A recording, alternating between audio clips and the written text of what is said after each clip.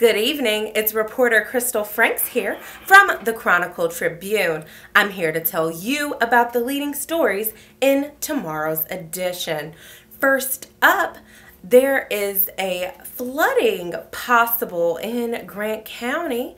Officials have not released a warning yet, but since all the snow will be melting within the next couple of days, they're saying that there will be a potential flood.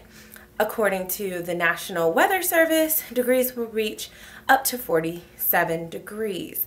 Next, we have the Sweetser Town Council will be filling up its board tonight and find out who they will have.